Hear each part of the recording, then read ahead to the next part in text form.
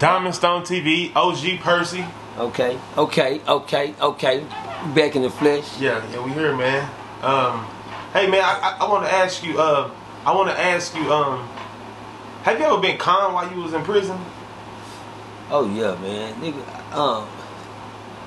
It was very rarely a nigga could con me. But yeah, I remember nigga got down on me one time, man. Tell from a crib, man. Remember nigga got down on me one time. I was on the unit in Brownsville, Texas, man. In Brownsville? I was on the Brownsville unit down there in Brownsville, man. Palestine or some little unit down out from there. And that was the year they took cigarettes out the system. Right, I remember we talked about that. Yeah, they took cigarettes out the system. I was on this little unit, man, and all the white boys, you know, that had the money, goddamn me, went and bought up all the cigarettes. You understand me? And by the time the black people got down in the line, the cigarettes was gone. So what cigarettes you had to put up. Me, I didn't smoke like a chain smoker, so I put up a lot of shit. But I ran into the little nigga named Shorty. Right. El Paso, Texas, man. From the EPT, that's what they call it. And this cat right here, no, he goddamn me, he was in all my business. He was in all my business, man. And he always he stayed up under a nigga. And I always thought it was something up with the little nigga, but the little nigga kept playing me close and playing me cool. And come to find out he was doing it because I had the cigarettes. You know, I didn't know it. He was a hustler. This is his first time getting down on me, so I was like, he never came at me like this. So one time, you know, every time he came at me, I thought, you know, little nigga was cool. So one time nigga came at me and I had some cigarettes. He said, say, man, I got a badass watch. Nigga want to sell the watch for some cigarettes. So I'm like, cool, nigga, you do? He said, yeah. He said, he want to sell the watch for some squares. You know what I'm saying? He said, so what you gonna give for the watch? I looked at the watch. The watch was clean, the motherfucker. Right. You know what I'm saying? So I was like, God damn, he said, man, just give. He want 10 cigarettes for him. I said, all right. I gave. He had the watch. He said, let me go see what he want to do. I gave him 10 cigarettes. I said, see if he want it. If he want it, just bring me the watch back. So nigga left. I gave him cigarettes. He never came back. But what I didn't understand, the nigga live on the block with me. Right. And here it is, goddamn me. That was like 11 something that evening. Here it is going on 2 something. In the afternoon, goddamn, I'm like, yeah, what little shorty? Man, little shorty didn't come back to the block. He didn't come back. So I had one shout out to my one nigga from El Paso, Texas. I call him EPT. Real cool youngster, man. Big old stocky little nigga. He was tight. And he said, say, man, shorty down there in the laundry. Smoking your squares up, nigga. I was just sitting there, nigga say he was ear hustling. And you heard the nigga say, shit. Nigga, that he wasn't giving you shit. And I told the nigga, I said, what? He said, nah, I ain't bullshitting. I said, where you say yet? He said, he down in the laundry room. So we told the boss man that we was going to go pick up our laundry. And then you go down there and pick up your clothes and shit and he let us out off the block. We shot down there. Right. Just me and my partner, we on a mission. We're on a mission. Goddamn, we go down there. We go to the laundry window, it's not open. So we go down to the laundry door, it's cracked. Right. It's like a kick door. We pop the door, we in. Right. Out of nowhere, we see Shorty sitting on the thing with his legs cocked up, smoking a cigarette. So I walked in, you know, goddamn, like, yeah, him and the other little laundry dude, that's the little clique. And, you know what I'm saying, to show you I'm square business. Right. Goddamn, I right off the rip, Shorty, goddamn, what's up, Shorty? What the watch is? He said the nigga didn't want to sell the watch. I said, okay, cool. I said, yeah. well, shit, give me the squares back then. And they said, I'm gonna holler at you when we get back on the block about that. Then I looked at the nigga, like, what this nigga just say? No, I remember what my partner just told me. You understand me? The nigga said he wasn't paying me shit. That's what my partner told me. So I said, nah, nigga, I said, go on run them motherfucking cigarettes right now, nigga. I ain't gotta wait. Just give me the squares I gave you. He said, nigga, if you can't wait, I'm saying straight up, I ain't gonna exaggerate nothing. The nigga said, if you can't wait, nigga, fuck it then. Nigga, it ain't none. I said, what?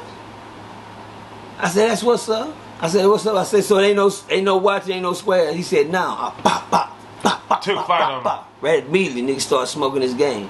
You know what I'm saying? I take off on a nigga. Bam, bam, bam. And he said, oh nigga, you hit like a bitch. Nigga, you hit like a bitch. Nigga, you hit like that. Shh, goddamn. Be quiet, nigga. You know the law's down the hall, goddamn me. He dry snitching. Oh, look at you good. Yeah. You caught on quick, Diamond. Diamond been around long. Just shout out to DIAMONDSTONETV, man. Yeah, he dry snitching. He picked up quick on the lingo, man. Yeah. Yeah, he been locked up too long with me. Yeah, You hear me? I'm institutionalized at this point. Yeah, the nigga dry snitching. So by the time I tried to get him back in the paint, the nigga kept talking so loud, so I took off on him again. Bing, bing. By the time I take off again, I heard the keys coming down the hall. Here come the laws. When the law, I heard my partner say, oh, the law's coming. The nigga sitting there like, goddamn, okay, cool. I said, yeah, nigga, chill. We gonna finish getting it. Nigga. Right. So you come off my shit, nigga. You Yeah. hear me? Let me just add before we go any further. How old was you at this time? At this time, shit, oh boy, young gun. I about like 26, 20, 25. Oh, but you were right though. You said at 26, 27, you were right. Oh man, I all the way live. Yeah. Nigga, I'm in my Tyson prime. This right before you went to Lindsay unit, right? Yeah, Brownfield. Then it was Lindsay after Brownfield. Then you went to Dawson. Yeah, because I did a You're in Dawson. Yeah. After Dawson, you went to Ferguson. Right. After Dawson, I went to Ferguson. Yeah. That was the last stop. Yeah. And all before then, these are the units I went to. When I went to Brownsville, it was a parole violated facility because I had already been to prison. I had been to Central Unit. Yeah. Yeah, that was. Yeah, later on, and then before that, I had went to Ramsey Unit. Yeah, I remember that. Yeah, but yeah, this cat right here, the laws run down there. And the law, when they run inside the room, real niggas that's been locked up with you, they know at the time when the laws come, niggas, break down, niggas, go back to doing what you was doing, folding clothes, nigga, act like you busy. Right. Don't show your face if you been fighting, nigga. Do something over on the side or something. You understand me? So watch that. The nigga walk in. Since I think he on some gangster shit. And I'm gonna show y'all niggas this how niggas get when you think they on some gangster shit. When the laws walk in, bam. Dog gets looking around like, what's going on? And they say, like I say, nigga, you hit like a bitch, nigga. I'm like, damn, this nigga still talking with the laws right here. So, immediately the laws grab him. Hey, you, come here. What's going on? Oh, they see his nose bleeding. They see his nose bleeding. I'm talking about shut his eye down right off the rip. First two, nigga, I shut his eye straight down. Yeah. They see it. So I hear him taking him down the hall. I say, nigga, keep it 100, nigga. Keep it 100, nigga. Keep it gangster. That mean, nigga, don't tell shit. They like, what's going on here? Shit, nothing. I'm trying to get back to the block. I just came down here to get my clothes. Me and my partner, we trying to get out that motherfucker. So we get to the door to make it go, man. Shit, laws come grab me. Bam. Demerson. Hands against the wall. Such handcuff me. Like, goddamn. Come out that motherfucker. I said, say, nigga. I said, keep it 100, nigga. Keep it 100, nigga. Don't go in there saying I did shit. Say, oh, nigga, I ain't gonna say shit, nigga. I ain't gonna say shit. This is what the niggas say before they take him in. I'll find out what's going on. I'm sitting out in the hall, handcuffed. He go in there and come back out. They take him straight to lockup. They tell me, Dempsey, come on, you going with us. All right, where we going? Oh, you going to lockup? For what? Oh, he said you jumped on him down here in the motherfucking room. I said, he said, what? Come on, man. I said, no, he said, yeah. He said, you jumped on him, man. Well, we're gonna let the warden figure that in the morning. Well, the warden already been on my ass. Right. I already told. You already got too many cases over here. Over here,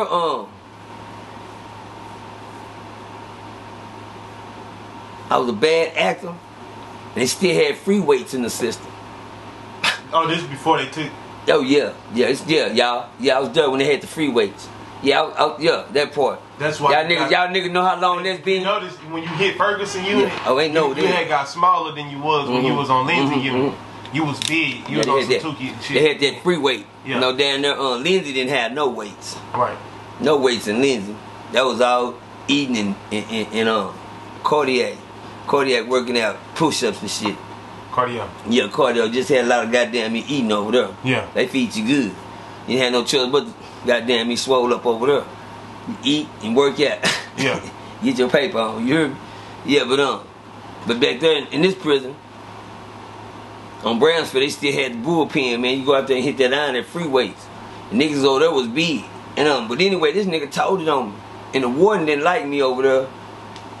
Cause when he called me in the first time, he called me, writing a lot of paraphernalia gang shit that was going outside his unit. He wanted me to see, back then you couldn't write. You supposed to start, you was a gang member. I mean, shit, it's up to you to put the shit on your envelope. Yeah. I didn't give a fuck, nigga. I was putting 5 dudes who were Crip gang, all type of shit on my envelope. And every time my mail came through, one day he came and sent for me. And he got pissed off. I guess he had went through my my little old time sheet. All I had was 2 years. All I had was 2 years. And shit, man, I'm gonna tell you something. I turned 2 years into down there 5 or 6 years. Cause I couldn't, yeah. Man, what I turned 2 years into 5 or 6 years. Nigga, just by fucking up. Keep going back and forth, cause you can't finish your 2 years, so you start over. You dig what I'm saying? Till you get that 2 years out the way. So the warden called me down to his office one day. And he said, Demerson. He said, I want to know. He said, I had been writing a lot of gang shit on my envelopes. He wanted to know what was going on with me. He said, let me ask you a question. So he said, what's taking you so long to finish these 2 years? Yeah. Mr. Demerson. I said, that shit, nothing, man. He looked at me, never forget, laid back in the seat. He said, nothing like that. He said, let me get a guard to stand on that side of Demerson and get me another guard on that side of him. And there's 2 guards, that officers had about like 5 officers already standing in there while he was talking to me. And he said, let me get one to stand on this side and one to stand on that side. And then I never forgot, he got up from behind the desk. He walked around the desk, he got in my face. He said, that's your mother. He said, put your hand behind your back. And he had a real good hard breathe in his face, and he had that racist, that real square business racist look on his face. And he walked from around the desk and he got in my face. He told me to put your hands behind your back. Yeah, and I had that meat man on. And when he had asked me the question, I guess it pissed him off, because when he asked me, he said it was taking me so long to complete this 2-year sentence. Right. And I said, nothing, man. Nothing, man. Nothing, man. So, like I say, he told the 2 guards that he walked around and got in my face. He said, you know what? Put your hands behind your back. And when he said it, he had a look in his eyes. I knew the white man was square business. Right. So he said, that's your goddamn problem. Right there. Yeah, man. No, man. He said, ain't your motherfucking homeboy. He said, you don't fucking yeah man me. You say sir around here. He said, you understand me? I said, yes, sir. He said, well, enjoy the rest of your 2 years here, Mr. Demerson. He said, I guess since you don't want to get out here and do parole and complete your parole and do like you told, I guess I'll go and let you finish your whole 2 years here. He said, have a good day. I'm like, God damn. I don't want to do my whole motherfucking 2 years. You hear me? Shit, I want to go home like everybody else. But he was like, if I continue to do what I was doing, he was going to make me stay longer. So here it is, man. Goddamn me, bam. I done got into this badass fight with this motherfucking nigga over these goddamn cigarettes. The next morning, I get put in lockup that evening. Early that morning, about 5:30, they come get me, man, and walk me in this motherfucking outfit. And guess who's sitting there? The big-ass warden again, with that look on his face. Just got off my ass the other day about some bullshit. Right. And here it is. Here it is. I'm back in the office. He said, Demerson. He said, I guess you didn't realize what I said there. I told him, yes, sir. I knew he was a mean dude. I knew he was square business. He had all, I seen it in his eyes. Goddamn, he said, I let you out of lockup the other day, and right. Here you is back in my office in lockup again. He said, well, Mr. Demerson, he said, what was this about? He said, don't tell me, don't tell me. I already know. I did my homework. This is my unit. I run this shit. And he reached in his desk and he came out. He said, you was looking for this, wasn't you? In his hand, he had the watch. I'm like, God damn, that's the watch. He said, and you was looking for these, wasn't you? And he had the cigarettes in the other hand. I'm like, God damn, the watch and the square. Shit, I was busted. I couldn't make up my mind to tell him what the fuck, I didn't want to say I was fighting or what the reason, but the man already had the story together. I was looking real weak. But he said, you know what, Demerson? I'm going to let you out today.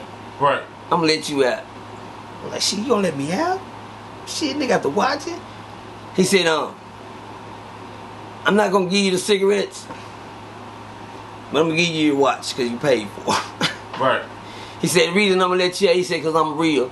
He said, a nigga got tried to convict, a convict.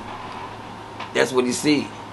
He said that nigga tried to have Slick. He tried to get down on you with the cigarettes and the watch game. He said, yeah, and I don't condone that. The white man was square business. The white man was square business. He didn't play no games. He let me out. Yeah. I was like, God damn. I said, goddamn water, you know, shit. I'm finna just do my time and get the fuck from over here. Yeah. I'm like, yeah, I'm finna do my time, just leave it. I gotta get off this unit, man. He ain't playing. And man, I put this on everything. No cap, no nothing, man. I got a homeboy. Shout out to my nigga Daryl, man, out of California, man. I was in the hallway, man. I'm gonna show you how bad my luck was at that time. This is fucked up. You know, my partner walked up to me. I was a big nigga. You know what I'm saying? Me, I had my weight up and everything. I would grab my homeboy. We shook hands one time. And when I shook his hand, I did him like this. When I did him like this, his whole arm went out of socket. Nah, man. I put that on everything. My right hand to God, right hand to God. When I shook his hand like, you know how you just do a shake, a hand shake, you shake it. When I shook it, nigga, the whole nigga arm popped out of socket. You heard it and went down to the. I was like, God damn. He's like, oh shit, man, my arm. I thought he was hot side and bullshit. And like, nah. And so the laws ran up for real. And they grabbed and they took him to the nurse, the infirmary. Like, yeah, they said, Dimmerson, put your hands, what happened? I said, man, I just shook his hand, his arm case. He said, put your hands behind your back. Wait a minute, hold on, nigga, I just shook his. No, nigga locked me up. I went back to solitary. Guess who I had to see the next morning? The warden. Mandatory. When you go to lock up, you see Ward the next day. Just like Mr. Peterson. Yeah. And this man was like shaking his head when he seen me. He said, don't say nothing. Oh. Don't say nothing. Looking even weaker. He said, I don't want to smell your name. Do you understand me? I said, yes, sir. He said, get out my face. They let me out of lockup. I'm like, God dang. Shit, nigga, I can't shake a nigga hand. Nigga, I can't goddamn me get me no wire. I can't. I better get off this unit. Yeah. Yeah, I did my little time over there and they, So how much time you say you do again? Over there on that little unit.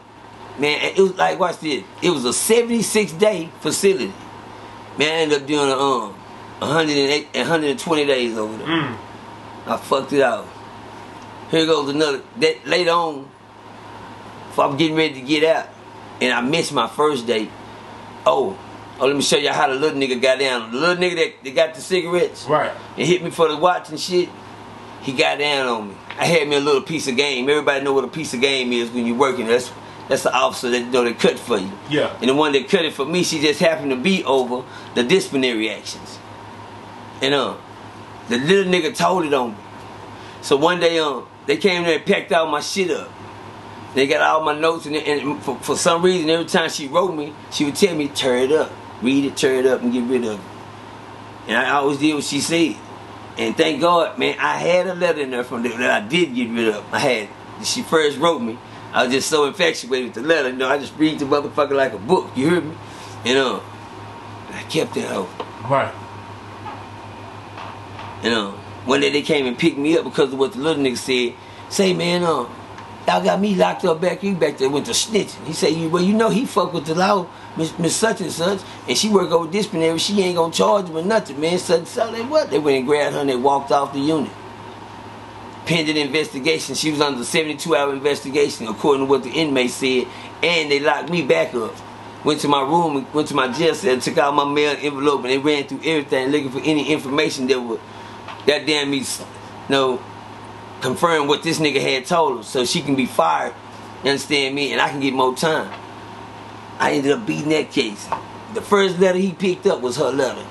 Yeah. And he threw it to the side. How you seen it when you did? I seen it. It fucked me up. I'm like, damn, he picked the first letter he picked up after the group, he looked at it, and he threw it to the side. Then he started going through all the rest of the mail, throwing it to the side. You know, looking for. Yes, he checking better. I knew one thing. Yeah. Wasn't nothing else in there from her. The first one you grabbed, that was it. The first one, man, fucked me up. He threw it to the side like, damn, it wasn't shit. And he couldn't even, he was looking for the handwriting. She had a specific handwriting he couldn't even find. It was the first one he picked up. And I beat that case. Three days later, I got a call to come down to the warden office at 5 in the motherfucking morning. Pissed off. I'm like, man, these people ain't gonna leave me the fuck alone. I'm like, what's up, Warden? Warden said, Demerson, you got a phone call. Yeah. I get on the phone and it's my mama. I said, my goddamn mama. Hey, mama. My mama got on the phone in, and she told me my sister just passed away. My youngest sister. And I told the warden's officer, what the fuck? Dropped everything and went to just slanging shit.